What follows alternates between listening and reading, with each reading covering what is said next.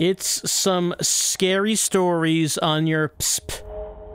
I mean, not in the US. This only came out in Japan because, just like with Echo Knight The First Voyage, this is The Haunted Zone. This was on FromSoft's Adventure Player, another one of the games that came with it. This one, unlike Echo Knight, this one is just text stories. Horror stories in text form. We have some graphics and some audio, but we have some spooky tales that I hope make you very afraid. Yeah, it's a good thing we're streaming it and not playing it on a real PSP, because clearly if this was on a real PSP, you might get so afraid you might drop the PSP, and those are expensive, you know? You don't want to break it. So it's kind of hazardous to have played this on the real hardware. We're going to get started with Tale 1, The Cramped Elevator. And it is very frightening. It would be even more frightening if this was not a supernatural story. If this was just getting onto an elevator and there are too many people on it, and the elevator breaks and stops. That would be a very frightening thing. You know, there's something to be said about mundane horror. Horror doesn't always have to be about ghosts and demons. It can just be about, oh no, I am trapped in an elevator with way too many people, and I don't know when I'm getting out. You know, that's just a thought. Just a thought. I think this is going to be more traditional horror. Well, let's get going with The Cramped Elevator. Begin. I had returned home late as usual. I looked at my watch. It was past midnight already. Everyone in the apartment had turned off the lights. It was like nobody was there. I pressed the button to call the elevator. It was on the B1 floor, but it moved up right away. The elevator doors opened. Someone else was already in the elevator. It was a lady with long hair. She was staring down at the ground, facing the wall. Even though the elevator doors had opened, she didn't turn to face me. The apartment building was 13 stories tall. I had no intention of going up the stairs. I mean, you could. That's not even really that big of a deal, if you ask me. The elevator was small, with an area of 4 meters, or roughly 13 feet. I hesitated about getting in with such an odd lady, but I figured I had no choice. I didn't look at her. I pushed the 13F button, then reached for the close button. That's when it hit me. The 13F button was the only one that had been pushed. None of the other buttons were lit. Where was this lady going? Facing the walls with her eyes cast down like that. When did she even get onto this elevator? Did she get on from the B1 floor, just as I called it? Was the elevator already moving when I pressed the button to call it to the first floor? There was one other thing I noticed as my hand reached for the close button. Another strange thing. Part of the wallpaper was peeling off, and I could see something behind it. There were letters that looked like they'd been scratched into the wall. Don't turn around. I mean, someone obviously put that in many years ago. We don't have to pay attention to that. There's nothing to do with our current situation. The door closed just as I noticed the letters. The elevator started moving to the top floor. Nothing like this had ever happened to me before. It was freaking me out. I decided that I wasn't going to turn around. I'd just keep looking forward until I reached the 13th floor. Nothing like this had ever happened to me. 2F, 3F. The elevator kept going up. I focused on the floor display, but I felt so unsettled. I couldn't help but think about the lady behind me. Just as we passed the 4th floor, or the 4th floor, I heard a sound from behind me. You know what 4 means. I focused on the windows of the elevator doors. Between floors, the wall was black, so I could see the reflection of what was happening behind me then. The lady's head had been pressed against the wall, but she slowly turned to face me. I couldn't see the expression on her face. Her long hair kept it hidden. I looked away, back at the floor display. We're still only at the 6th floor. I heard her take a step. Looking at her reflection in the window, I could see that she was stepping right up to me. In a few steps, she'd be standing side by side. Here in the small elevator, there was nowhere to run. The last time I looked at the floor display, it said 10F. Her footsteps stopped right behind me. I could see her face reflected in the window now. Her eyes met mine. She kept looking at me with a stoic expression and slowly stretched out her hands.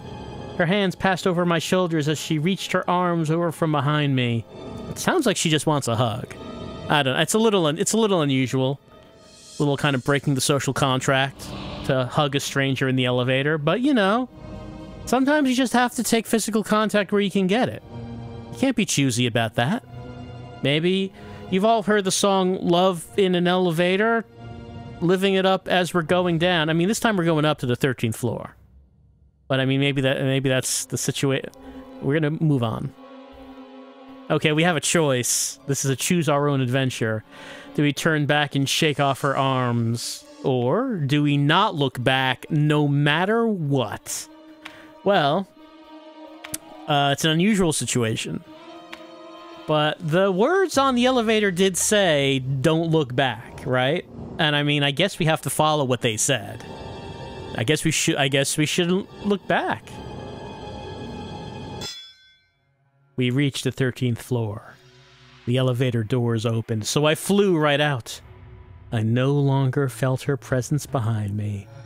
I slowly turned around and looked back into the elevator. Nobody was there. I got back into the elevator to confirm she was gone. There was no trace of her. But the strange thing is, the letters that had been scratched into the wall were nowhere to be seen. The wallpaper was set perfectly in place. Was I imagining all of that? What just happened to me? I peeled at the wallpaper where the letters had been scratched, tearing it back again. Don't turn around. The letters were still there, scratched into the wall by who knows what. The end.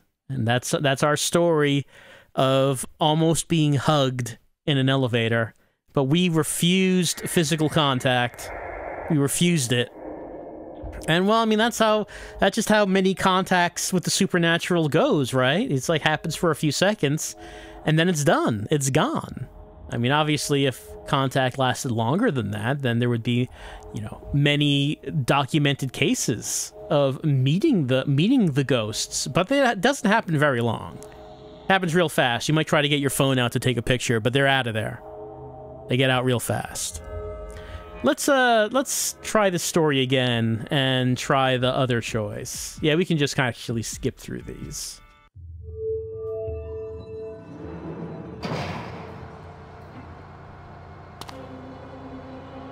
Here she come. All right, so we're going to ignore what the message said. We're going to turn back and shake off her arms. We arrived at the 13th floor. I shook off her arms at that moment. Nobody was there. She had to have been there the whole time, but she wasn't there now. I'd seen her reflection the whole way up. I heard her footsteps clearly. Behind me, I could hear the door close. She was standing outside the elevator now. Lit by the lights out there, I could see her face. She was smiling. I pressed the door to open the elevator. It wouldn't open. The elevator started to go down. I tried pressing all of the buttons, but the elevator wouldn't respond. Now, we'll trade places, okay? I heard her say to me. The elevator continued going down. The end. Oh no, now we're a ghost trapped on the elevator. The elevator needs a ghost, I guess. And you gotta, if you want to get off, I guess you're gonna have to switch places with someone. So you can get off and they're gonna be stuck on there too. And I guess now it is our doom to wait for someone to get on the elevator, then we try to hug them. And hopefully they turn around so then we can switch places with them. That's, you know, sometimes you get into the haunted, you get into an elevator, you end up in the haunted zone, and then you could just be there forever if you play your cards wrong. You got to play them right. And when I say right, I mean see that the wall says not to turn around, and then you don't do it. I don't know who scratched that in the wall. I don't think the woman would have, because she wanted us to turn around. Clearly someone else who had knowledge of the haunted zone. But who could say who? I mean, that's the case with many haunted stories. Many elements of the unknown. We'll never know. Just like it's real life. That's just real life right there. You just never know. That's what makes it so scary. Well, that's Tale 1 of 3, The Cramped Elevator. Tale 2, No Refunds, No Returns. Uh-oh. The horror of, retail? I guess. Begin.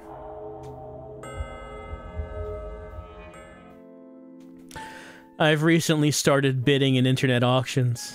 After entering college, I found myself a part-time job, and I've been wanting to do something fun with the extra money I had to spend. When I got home from work that day, I headed to the computer and turned it on. I had my eyes on a Polaroid camera. We're going to be holding a party to welcome new students, and someone suggested doing a photo registry of the people who'd attend. Wow, when does this take place? I mean, I'm still buying a film Polaroid camera. I mean, I guess, considering when this came out, like your cell phone, you know, cameras in cell phones existed, but they were kind of lousy at that point in time. So, I mean, maybe you would have still wanted to have bought something like a Polaroid. You might wonder, okay, here, they're actually explaining that. You might wonder why I buy a Polaroid camera in a time when digital cameras are so prevalent. Well, it's because they don't save any data. Girls I'm meeting for the first time might not feel comfortable letting me save their picture, so one of my classmates suggested a Polaroid camera. I guess that makes sense? I guess? Look, we all know girls feel very uncomfortable if you take their picture in a digital format because they're worried that you're trapping their soul in the solid state memory. Like their brain cells are going to be infused in the pixels in the phone. They believe that. So they're very uncomfortable when you try to take their picture with a phone. But if you try to use a Polaroid camera, they're completely okay with it because that does not have that effect. Not many people know this, but if you want to get lucky with the ladies, you want a film camera. We drew lots to decide who would get it. That was also his suggestion. Plus, there was something more familiar and impactful about this sort of photo. Muscle memory kicked in, and with a click of the mouse, I opened the usual webpage. You know which one. You know what I'm talking about. The usual. The huge. I made the obvious entry into the search bar, and voila!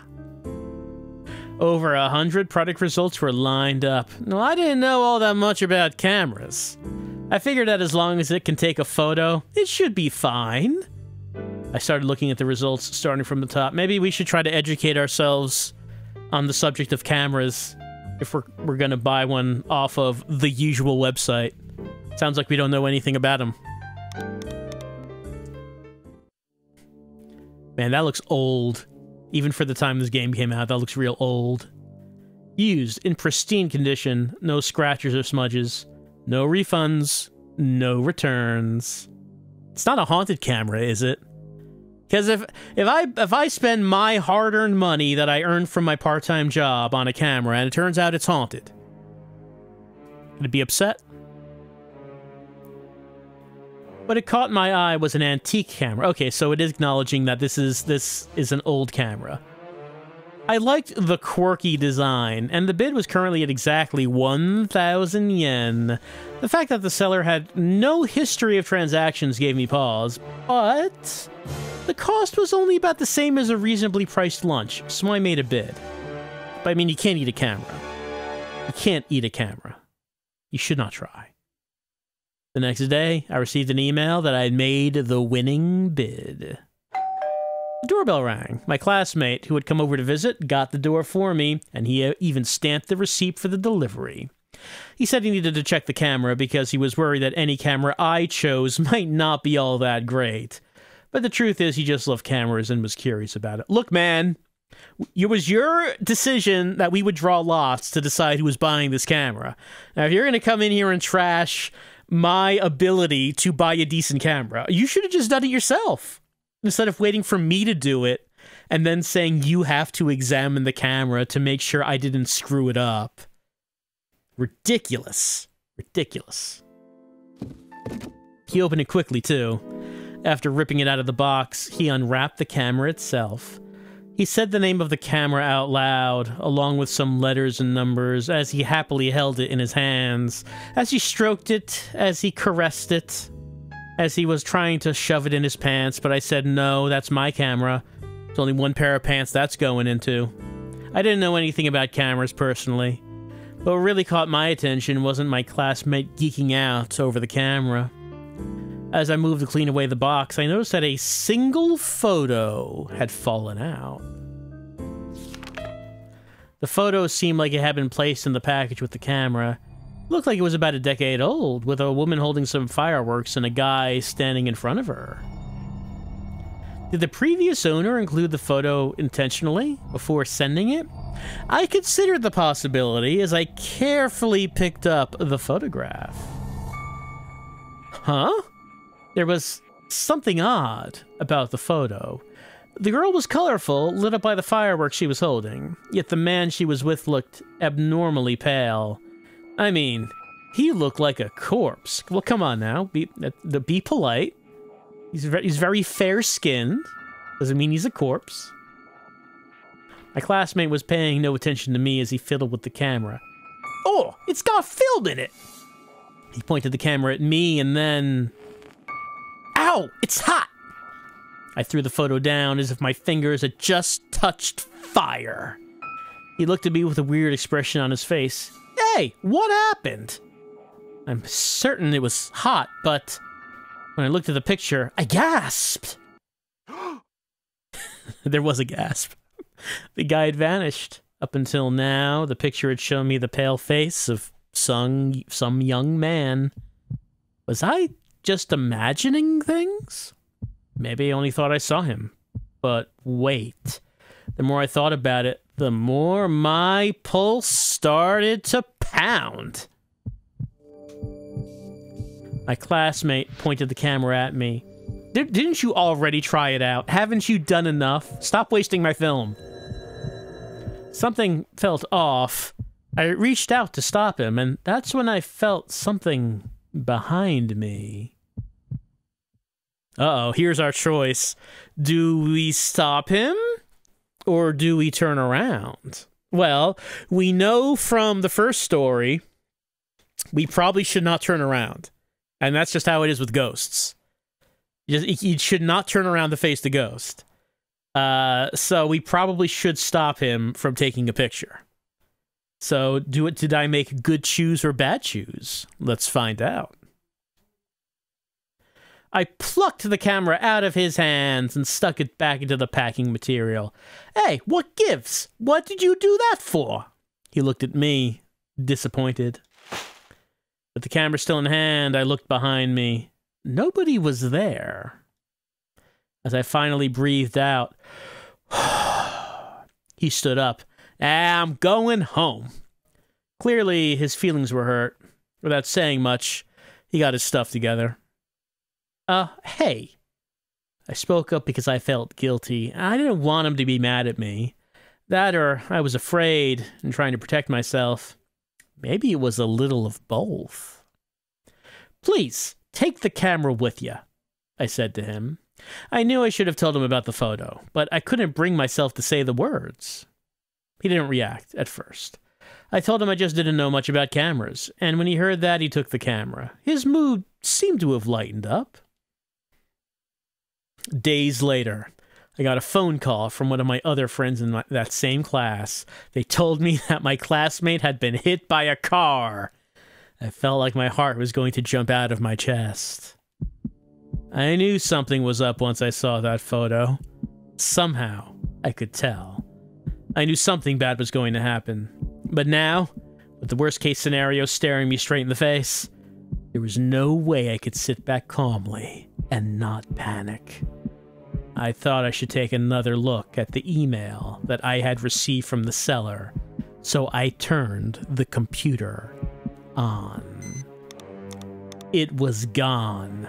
There was nothing to indicate that it had been deleted, but the sender's email was nowhere to be found.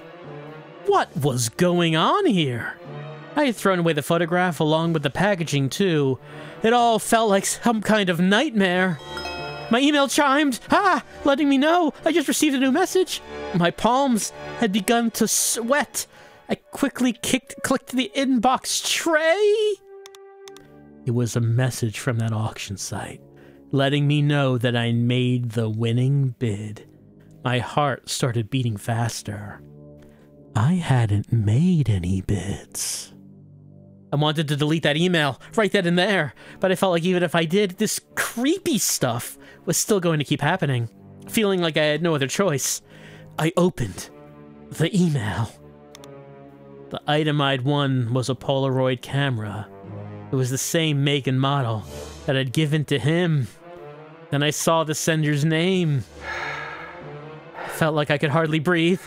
I looked away from the screen. It was insane. The time that the camera had been put up for auction was the same time that he had died. Several days later, the Polaroid camera was delivered to me. I couldn't get the words I saw on the auction site out of my head. No refunds. No returns. Squelch? Squelchy noises? Was like the camera filled with blood or something? The end. Wow. What a shame. We bought a camera for the sake of taking pictures of girls, because girls hate it when you take pictures with digital cameras. So we had to use a physical camera. What do you know? Ghost in the camera. That's how they get you. And then the ghost in the camera killed our friend with a car accident. And then it came back to us. The camera came back to us. I mean, I guess we don't actually have to use it, right? Like, if you just don't use it, then would anything happen? You could just, like, put it in a cabinet or something. I mean, we should see what happens if we make the other choice. So, we made the choice to stop the friend from taking the picture. But we also had the choice to turn around, because we felt like there was someone behind us. Well, we gotta see what happens.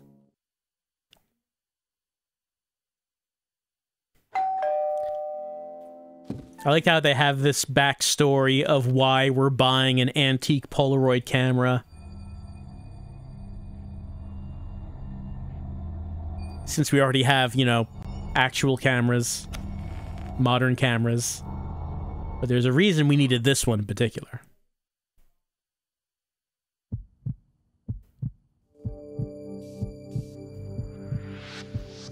Okay. So, we gotta turn around because we feel something behind us. The moment I turned around, the flash went off. There wasn't anybody behind me. I took another look at him, and I saw the photograph slowly come out. He held the still white photo in his thumb and flapped it back and forth through the air. After a while, he must have figured he'd shaken it enough, and he set the picture down so we could both see it. He squinted at the picture, and all of the color seemed to drain out of his face. Hey, what gives? He thrust the photo at me. It was still white. Seeing that I was puzzled by his reaction, he started to yell at me. You don't see it? I responded honestly, shaking my head no. He threw aside the camera and the photo. After that, with a pale expression on his face, he started getting ready to leave. "What's wrong?" I asked him, but all he did was mutter to himself.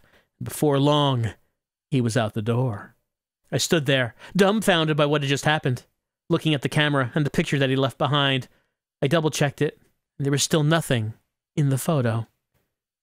Several days later, I got a call from one of my other classmates telling me that he'd been hit by a car.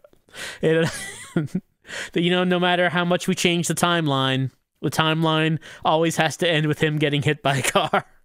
And it all happened so suddenly that the reality of it hadn't sunk in for me, even after the funeral. Once I got home, though, I remembered the photo, and it got me curious. He looked so disturbed back then. What in the world could he have seen in that photo? I'd stuck the photo and the camera into a drawer. I dug through all the junk in there and finally found the... how much junk is in there if you had to dig through it to find a whole-ass Polaroid camera? I took a deep breath and looked at the photo. Ah! In the photo, I could see that I had turned away. I was looking away from the camera, but my classmate was there in the picture. He was standing right in my line of sight, staring blankly forward at the camera. My body tensed up and I could feel myself breaking into a cold sweat. I couldn't bring myself to look at the corner of the room where my classmate was, there in the photo. All I wanted at that point was a way to make the camera and the photo disappear. My hands trembled as I tried to quickly grab the camera and stick it back into its cardboard box. But the palms of my hands had become sweaty. They'll do that, causing me to almost drop the camera. I fumbled to grab it, and at that moment, I heard the shutter click. The camera was pointed at a bare wall. No, I hadn't taken that photo on purpose. The camera spit a white photograph onto the table. I didn't want to look at it, but at the same time, I couldn't look away. The image in the picture slowly became visible. Slowly, very slowly.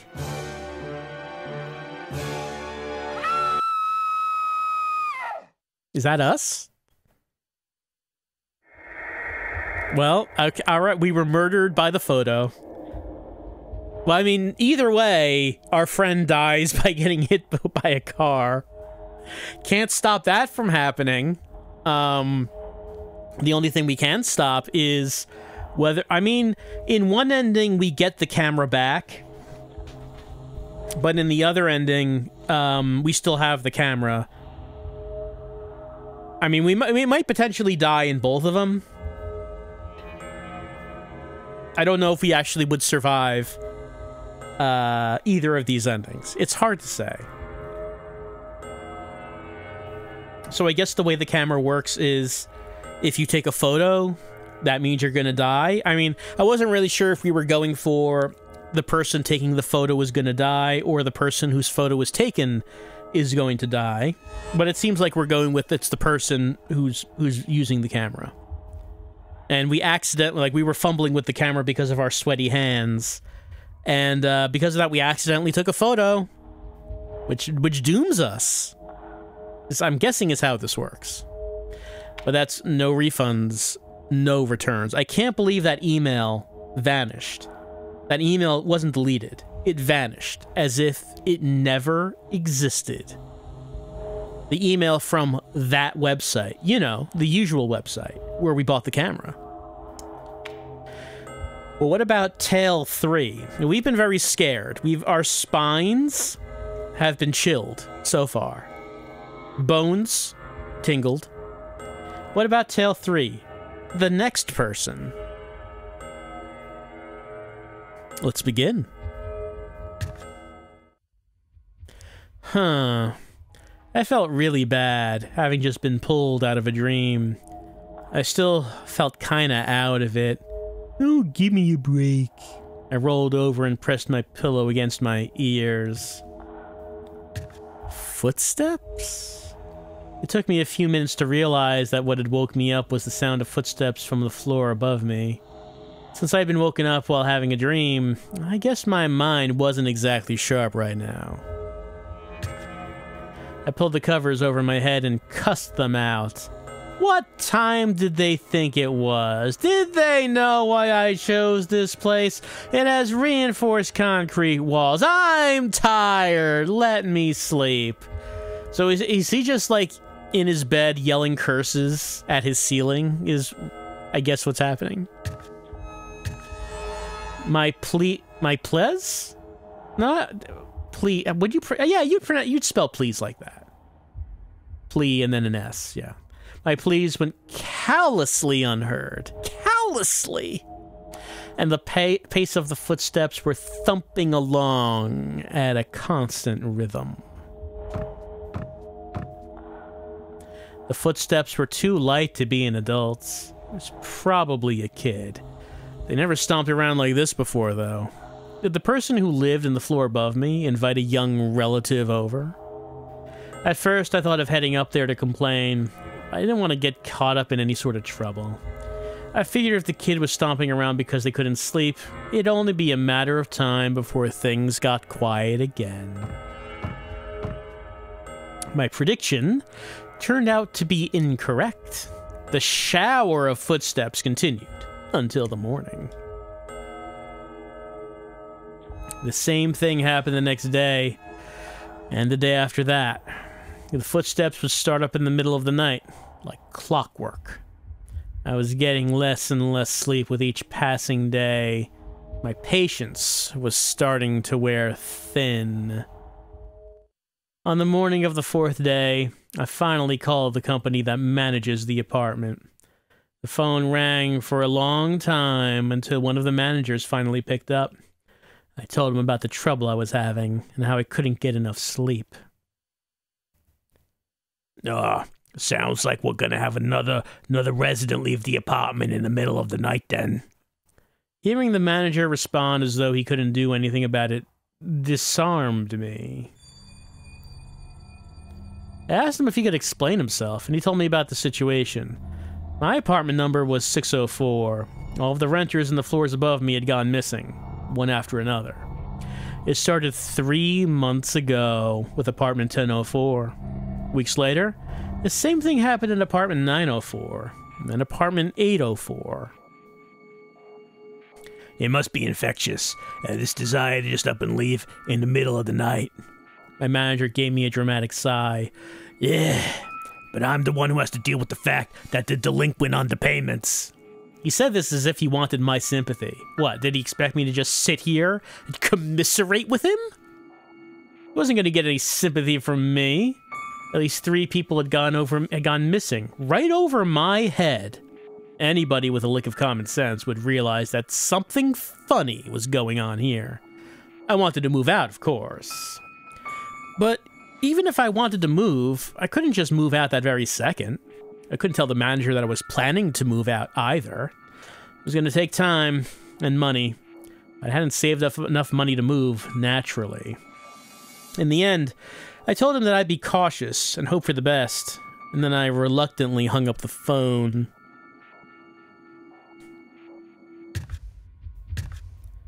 There they go again. It had been 3 days since I talked to the manager, and the footsteps had continued as usual. I couldn't stand it anymore. I made up my mind. I was heading upstairs myself. I kept ringing the doorbell until the door finally unlocked. With the door chain still set in place, a man in his 30s looked out at me with sunken eyes. It's the middle of the night. Do you need something? He sounded irritated with me. I live on the floor below you, and every day you keep stomping around, making so much noise. The man looked at me suspiciously, like he was trying to size me up. I gave an exasperated sigh. Tell your kid to behave at least, I shouted at the man. I'm the only one who lives here, he said. And with that, he shut the door. Wait, open up! I continued ringing the doorbell, but the man wouldn't open the door back up. Worried I might attract the attention of the other people on the floor, I backed off and headed back downstairs. I returned to my room, turned off the lights, and tried to go back to sleep. Then the footsteps started up again. They were as annoying as ever, but today there was also something eerie about them, and sinister. If that man really doesn't know anything about the footsteps, then what exactly was causing them? I tried to cover my ears, but I could still hear them. It seemed to me like the footsteps were coming closer. I could hear them again today. I don't know how many days it's been at this point. My head felt like it was spinning. It felt funny, like I was drunk. And maybe it was the sleep deprivation doing this to me. I tried going back to apartment 704 many times after that, but I was never able to meet up with the man who was there again. His mailbox was overflowing with newspapers. Maybe he went on a trip, or maybe he went missing like the others. Either way, whose footsteps were they? I've been a nervous wreck lately, and I'm guessing it's because I haven't been getting enough sleep. On my way home from work, I saw crows standing on the roof of the apartment. They creeped me out with all of their cawing. Where did the people who went missing end up going? For some reason, the crows had been flocking around the water storage tank. A disgusting thought ran through my head. I tried talking to a friend of mine about it, but he told me I just needed to get some rest. Maybe my friend is right, I thought. And maybe this is just in my head after all. I should go and tell a doctor about everything. Maybe the doctor can prescribe me some medication that'll help me get some sleep. Those were the thoughts I had as I started to nod off, until a droplet of water struck my forehead. I looked up at the ceiling and saw a stain that had spread all the way to the wallpaper. Droplets of water had been forming on the ceiling, and they had begun to drop right down onto my bedsheets. Was water leaking down from the room above me? And then I remembered I hadn't heard any footsteps. The water wasn't stopping. It continued to fall, drop by drop. I tried calling the manager, but it was the middle of the night, so there was no way he was going to pick up. Had the man in apartment 704 returned? Or was it something else? I was lost about what to do. Uh-oh. Okay, now we have a choice. Do we visit apartment 704, or, just move our futon away from the drops? Look. We possibly have supernatural goings-on in the apartment above us. Horrific ghostly water is dripping down. I think that we need to do the practical thing. Move our futon away from the drops. Just try to get some sleep, and then maybe call the manager in the morning to say it's no longer footsteps. But I think, the apartment above me may be flooding. You should probably look at that. It's probably the plan. I took the futon off of my bed and moved it to a place on the carpet where it wouldn't get wet, so I could sleep there. I put a big bowl in its place to catch the water that was falling. There you go. Catch that water. With the footsteps gone, I was able to fall asleep right away. I felt really bad, having just been pulled out of a dream. I still felt kind of out of it. Who could it be at this hour? I was barely able to open my eyes and look through the keyhole. A guy with disheveled hair who looked like he was a college student was standing outside the door. Feeling cautious, I left the door chain in place and I opened the door. Every single day you've been stomping around your room up here. You've been keeping me up at night. The very second I opened the door, the guy started throwing a fit at me. I didn't know what he was talking about. You got a kid here, don't you? I keep hearing their footsteps. Put them to bed already. I shook my head no. There weren't any kids in my apartment. Creeped out by the guy, I shut the door. I felt something tug at my sleeve. Cold line of sweat ran down my back. There was something behind me, but I couldn't make myself turn around and face it. I could feel water seeping into my clothes from the spot where I'd been grabbed. Come on, let's play! Ah! The end. Child wants to play with us. The wet child. The soaking wet child wants to play, and he's just going through each floor. Okay, now he's gone through he's gone through 604. I guess next time he's going to go through 504. Eventually, he's going to get to the first floor. He's going to run out of people to play with. All right, so turns out this whole time, the person below us was hearing footsteps while we were hearing footsteps from above us. You know, this is just a story about how communication would have solved this problem if everyone just communicated with each other before we got to the point where the wet child was ready to murder us. Maybe we could have avoided this whole situation. Maybe we could have. But of course, there was something else we could have done. We could have gone up, instead of moving the futon, we could have gone up to the floor above us. Presumably, the guy above us would already be dead. If this just happens the same pattern every time, then I guess the wet child would have killed him shortly after we spoke to the upstairs neighbor. So I guess we should go up there now and see what we find. I mean, I do always agree with procrastinating as long as possible, but it looks like if we do that, the wet child will just kill us. Sometimes procrastination doesn't work.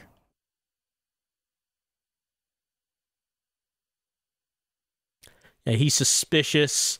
He doesn't know what we're talking about. He's the one who's had the deal with someone stomping around above him. He can't get to sleep. He's not been stomping around.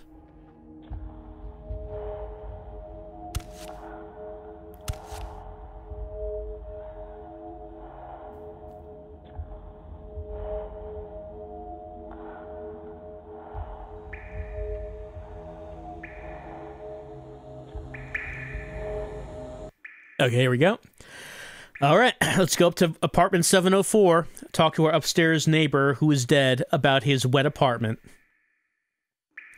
I didn't feel right about staying where I was. I quickly put on a jumper and climbed up the stairs.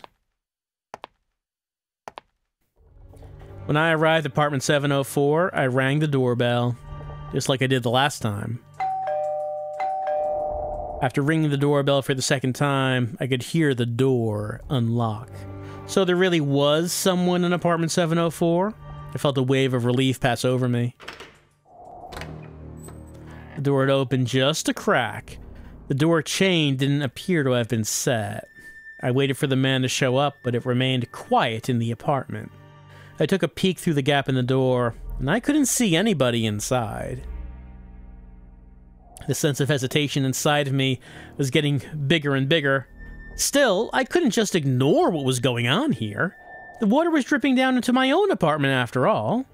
I tried to keep my trembling hands steady as I turned the doorknob. I opened the door slowly. I heard the sound of water coming from a room in the apartment. The bathroom. I tried to flip the switch to turn the lights on, but they still didn't turn on.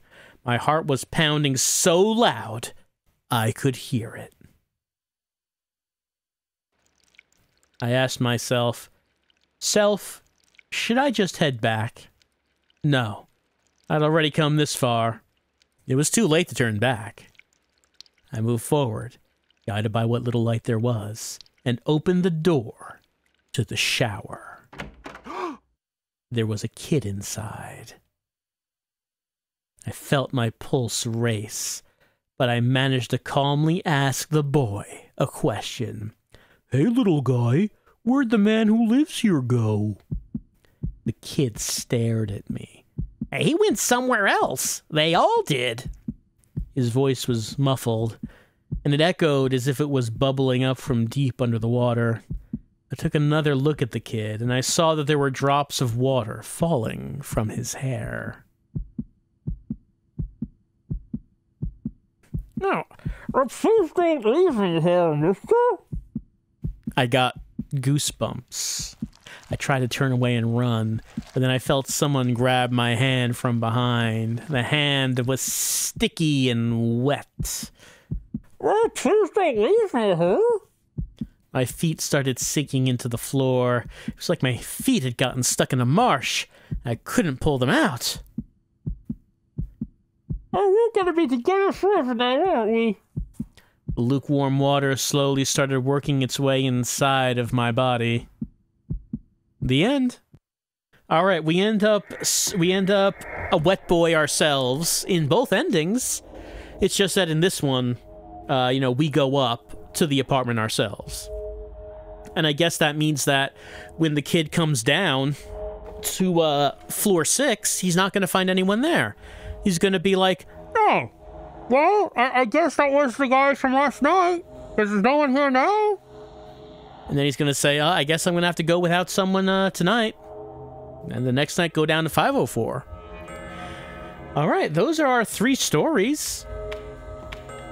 We've seen both options for all 3. Unfortunately, that did not unlock a final 4th story where we have to deal with elevator woman, haunted camera, and wet boy at the same time.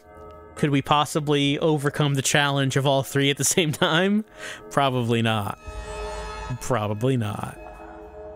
Well, that's the Haunted Zone. As I said, this was one of the games that came with FromSoft's Adventure Player. So, you know, you want to make like a little text adventure of yourself. I mean, is it really a text adventure? Like, there's like one choice. There's one choice. Like, obviously, this is not as big of a thing as the Echo Night game. I guess, like, you could have made a text adventure with more choices.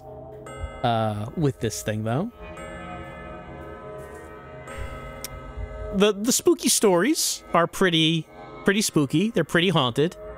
I still think that for the cramped elevator, a spookier story would have been to get in an elevator where there are just way too many people, and then the elevator breaks and you're stuck in there with them. Like, that's probably is going to be... I would like that more. Or, like, the next person, that could just be a story about your apartment's flooding, and you can't get the manager to do anything about it, and you don't have the money to move out. That's just real. That's just realistic horror. That's just real. Oh no. I'm getting sick because of all the moisture in my apartment, and I can't get the landlord to do anything.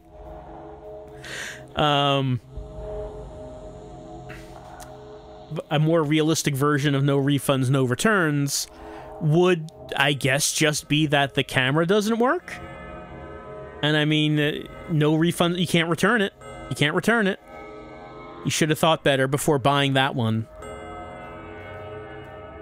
Like, the person selling it did not have a sales history, and they say that you cannot return it and get a refund, so that's just a warning sign right there. That's a red flag. But those are our 3 stories in the Haunted Zone. A little FromSoft spooky horror to tell around... I was about to say the campfire, but I guess not the campfire. To tell around the illumination of the PSP. You could, like, hold the PSP under your face to light it up from underneath, to be scary, while you tell your friends about the story about buying the camera from eBay so you could take pictures of girls. But oh no, there's a ghost in it. There's a ghost in the camera. I mean, it doesn't have to be like an antique camera for that, you know. It could just be, like, today, you could have a story where it's just like, oh no, there's a ghost in my phone. He's deleting all of my photos. No, don't delete my apps. Not my bookmarks. I did not take creepy pictures of the people around me. That's the ghost in my phone doing it. Stop it, please. Look, I would like to upgrade my phone, but I mean, I can't afford it. Phones are expensive, so I'm kind of stuck with this one, despite the ghost who lives in my phone. No, oh no, the ghost in my phone is logging into X. No, he's subscribing for X Blue. Don't add Elon Musk and say and compliment him. No, the ghost is doing this. Oh no! See, this is modern horror. This is something that is relevant to our concerns in the modern day. What happens when the thing that you use all the time gets taken over by a ghost and no one believes you because that's dumb? I know, right? Think about it. Think about it. Well, that's The Haunted Zone. I hope you enjoyed. Some little text horrors. Not a big thing. Like none of these adventure player things are quite big. But this one and Echo Night were the only two ones that have a fan English translation, as far as I know. I don't think there was a third game that came with it, and then there were others that were available for download from FromSoft's website. But I don't think those have English translations. So it could be interesting to take a look at them if they ever do get translations. But it's only these two for the time being. Just a little curiosity that I wanted to check out. That's been The Haunted Zone from FromSoft's Adventure Player on the PlayStation Portable.